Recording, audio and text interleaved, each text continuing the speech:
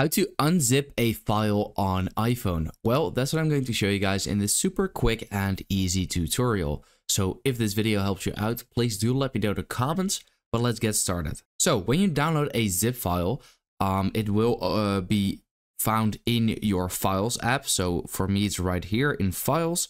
And then I over here have a zip file in the bottom left corner, as you can see, YouTube Wikipedia.zip.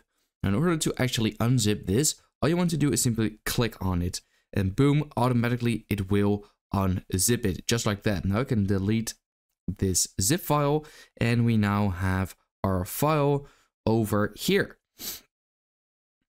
Now, besides zip files, there are actually also RAR files, and RAR files are practically the same as zip files, but on iPhone you actually cannot unzip them the same way. So over here, this is a RAR file, and if I click on there, it just doesn't work.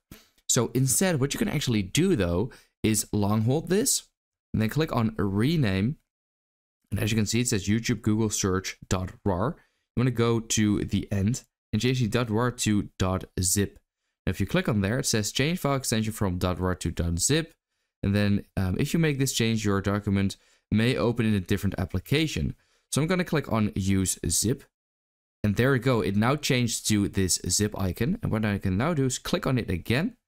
And there we go. We have now unzipped this.